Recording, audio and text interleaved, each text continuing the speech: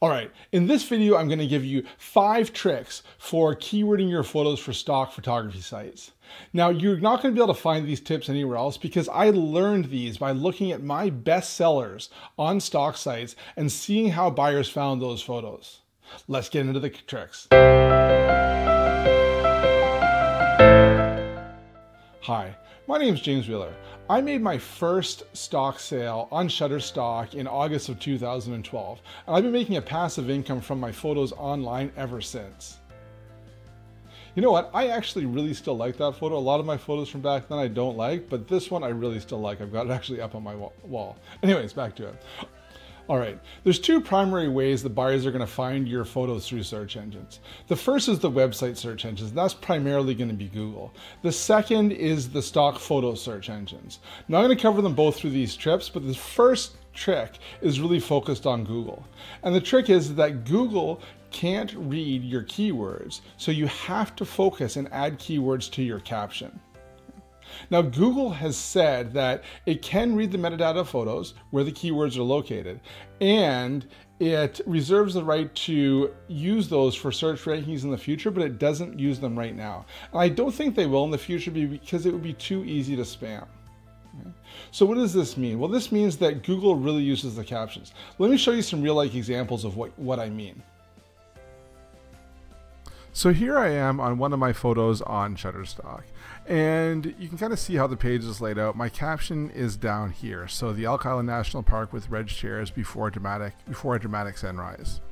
Now, Shutterstock and all the other stock sites, they've really spent a lot of time, a lot of work optimizing their pages for search engines.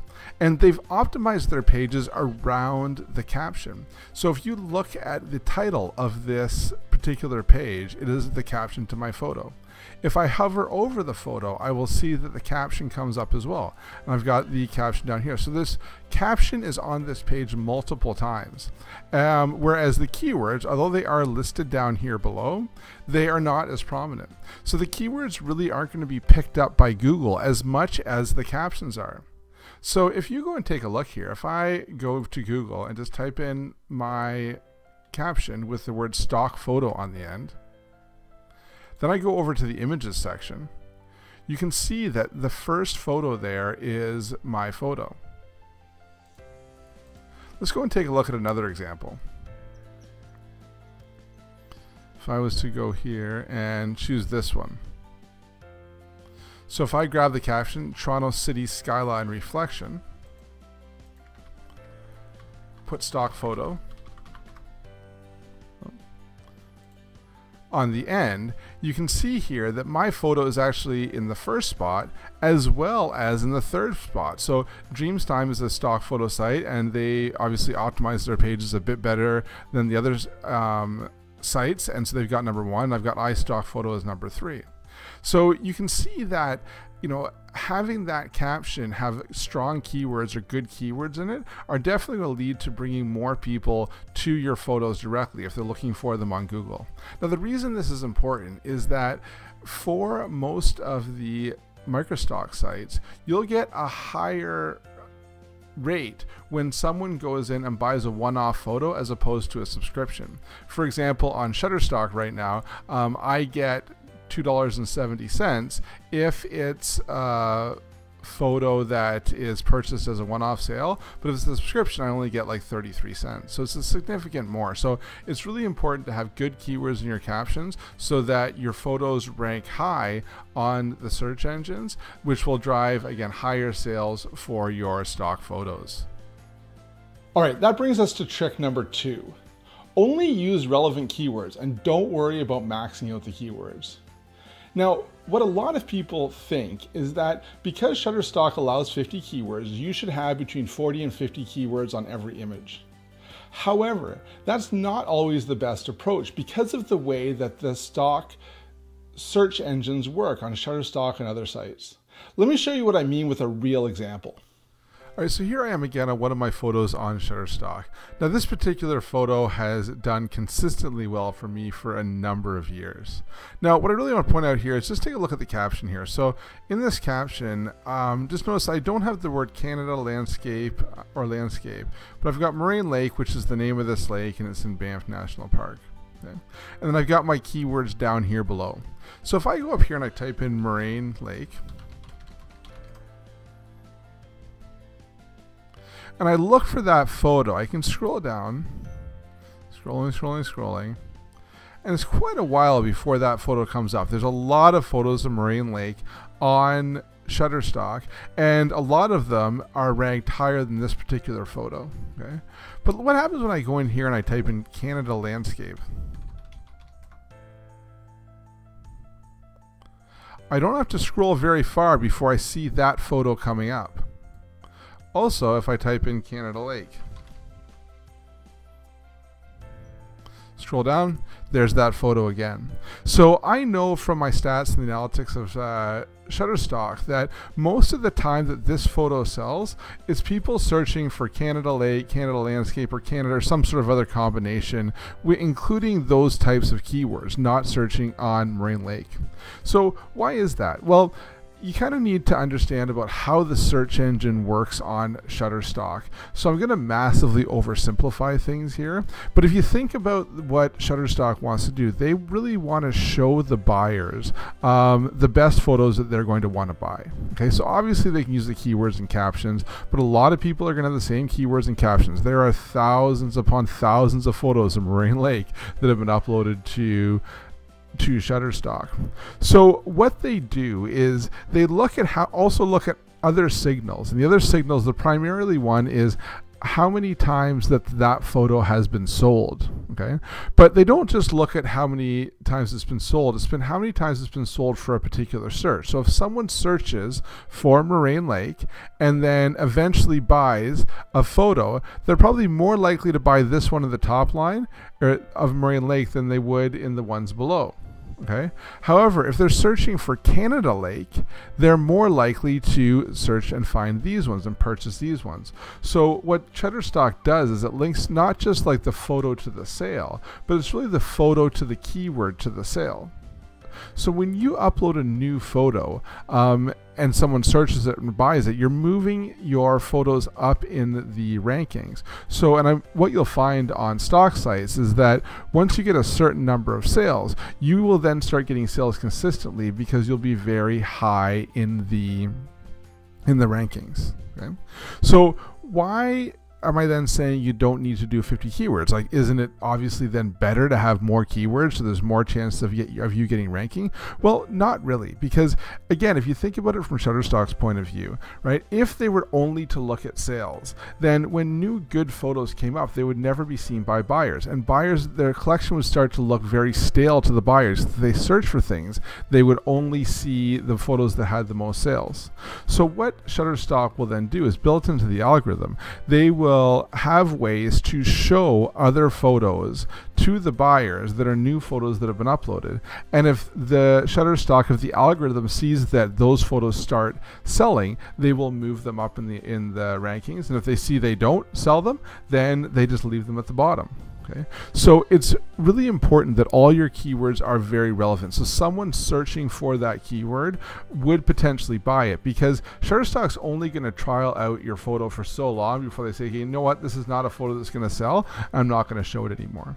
So as an example, for this particular photo here, if I include the keyword of trees, right, and this is shown for trees, well, if someone types in trees, they're probably not looking for this photo, right? Or if someone even types in landscape trees, they're probably not looking for this photo. They're probably looking for something with more trees in it. So that might not be a good keyword to use. I really want to do the keywords like the name of the place and the things that are most prominent here, okay? As well as other long tail keywords, which we'll talk about in a separate tip. Okay? So that's why you should really focus on only tagging your photos with the most relevant keywords. Now, if you're going to take a photo and upload it to Shutterstock, there is a very good chance that someone has already taken a photo of that subject or even used that keyword on another photo. And there's also a very good chance that they've already made a sale for that keyword. So based on the way the Shutterstock algorithm works, those photos will always be above yours in the search rankings. And if there's a lot of photos that have had sales for a particular keyword, your new photo, because it has no sales, will be very low in the rankings. And even though it might be the best photo and it might be the photo the buyer wants, they may never see it because they don't scroll down that far. So what do you do to get your initial sales to push yourself up into the initial search pages? Well, I guess you just give up, right? If you go on the internet and look at the comments on blog posts and videos about making money from stock photography, you'll see lots of people tell you that that's the thing you should do. But what I'm saying is that you don't. There is a solution to this, and it brings us to trick number 3. And that's using long tail keywords to get initial sales. Let me show you what I mean. So when you're coming up with long tail keywords, you really need to think like a buyer who is trying to go and find stock photos for a project. So as an example, let's say, you had a blog post on traveling to Vancouver, British Columbia. You might come to Shutterstock and type in Vancouver, British Columbia, and then do a search. Now, if you were to do that, you would see a bunch of photos, but you may not see anything you like in this initial set. So maybe you would have a more descriptive keyword. So as an example, someone might want something that looks a bit more dramatic. So type in Vancouver, British Columbia. And lo and behold, they get a different set of photos. Now, this second photo here is one of mine, and I know that this does very well for dramatic Vancouver. Okay, and because of that dramatic keyword, this photo was nowhere to be found in the Vancouver, British Columbia search results. Okay, so by going and adding that long tail keyword of dramatic in there has gotten me a lot more sales for that photo. Another good example here is if I type in logging industry. Okay, so you type in logging industry. If I scroll down here, fairly high up, I've got this photo of mine of some logs, on a river at sunrise.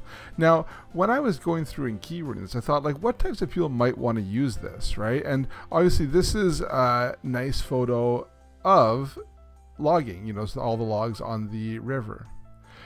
I've looked around at where this photo has been used, and it does get quite a few sales, and often where it's used is it's on actually annual reports of logging companies. So let's say you're in the logging industry and you have an annual report. You need to get a stock photo for those annual reports. And if you look at the other options here, there aren't very visually pleasing photos on the logging industry here. So when they see my photo, they think, well, that's a great one. Why don't I put it on the cover of my annual report? Right? So that's one, again, that's done very well for me. But if I type in the word logging, or if I didn't include the word industry in the keywords, I probably wouldn't get any sales for that at all. Another one here is if I go up and type in Ontario travel destination. Okay, so I like to use the word travel. Destination is also a good one to add in. This first photo here is a photo of mine from Niagara Falls. Now, there are so many photos of Niagara Falls on Shutterstock that this photo is nowhere to be found.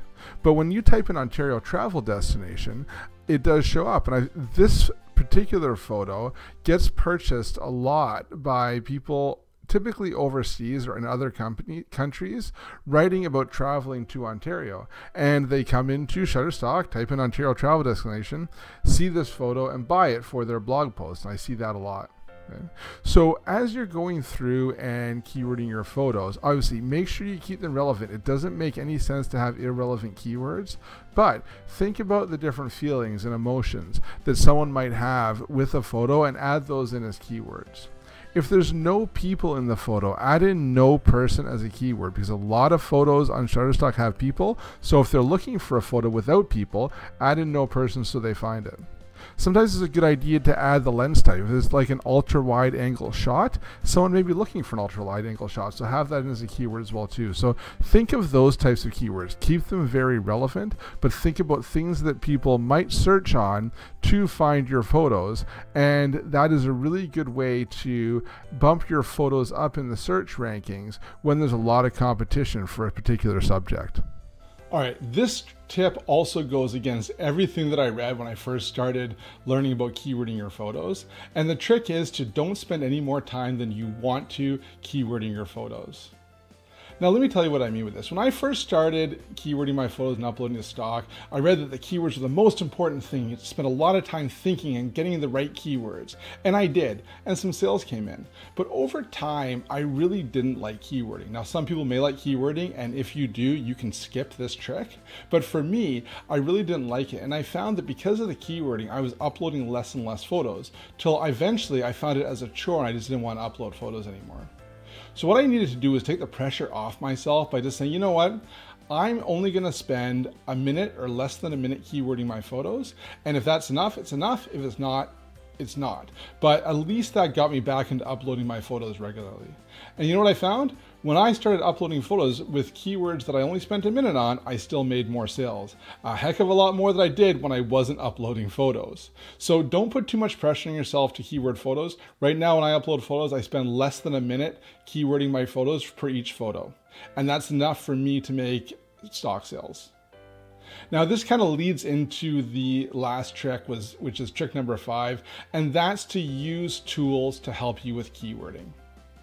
Now, there's a lot of tools out there that you can use to help you keyword your photos and do it more quickly.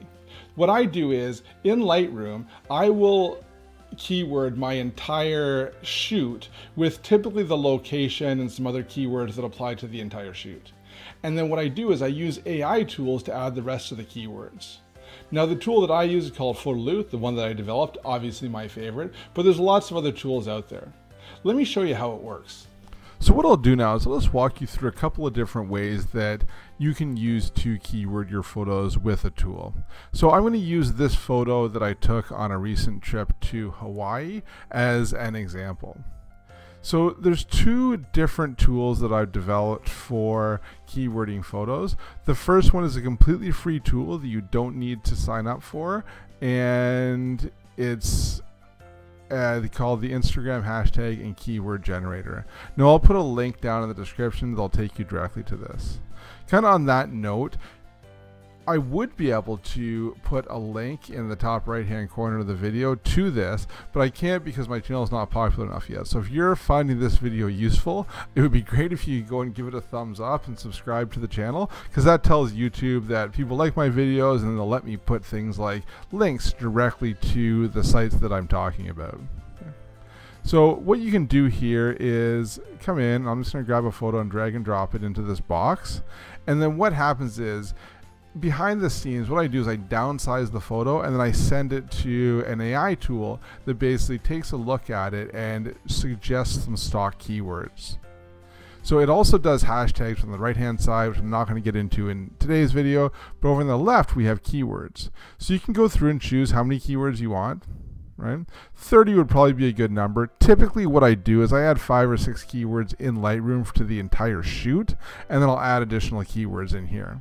So the AI tool isn't perfect. You do need to go through and review it, but I typically go through and look at it and I'll see which ones I don't like, and then I can click on the X to remove them, like plant, I probably don't want that, flying, no, bay, no, travel, sitting, no person, that's probably a pretty good one, man, walking, standing, and the rest of those are pretty good. So that was well under a minute, and I just came up with 30 different keywords. So that's one you can use, and I'll have a link down in the description. The other way that I typically use to do my keywords is the main Photerloo app. So within this app, I can come here and upload the photo.